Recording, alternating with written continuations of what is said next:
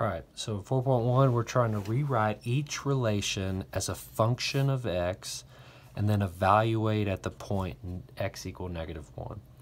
So for this one, we're only going to do one here. And so for this one, we need to rewrite this relation as a function of x.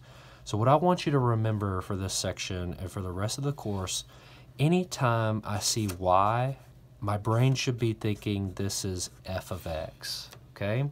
So y equals f of x. This is key here, all right? So truly what I'm doing here is I'm just solving for y. So I need to get my y's by themselves. So I've got a y on the left and the right. So I'm going to move this 2y over here.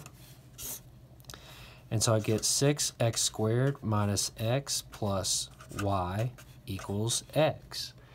Now to solve for y, I need to add x to both sides and subtract 6x squared from both sides. So what do I have? Y equals 2x minus 6x squared. And what do? I replace y with f of x. And I'm going to write my squared term first to be in descending order. So negative 6x squared plus 2x. Okay, the last thing I'm asked to do is to evaluate at x equal -1.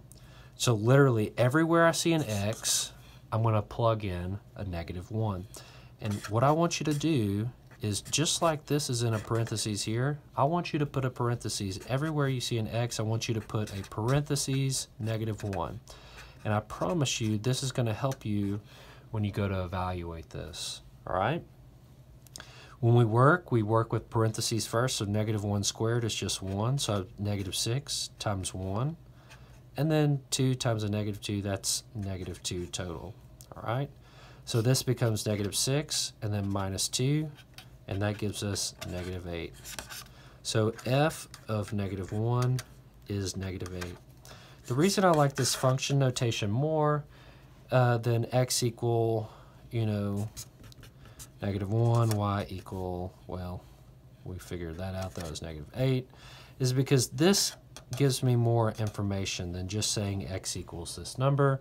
I now know that my x value is -1, and when that's true, y is equal to -8, the f of x. Okay, that's it.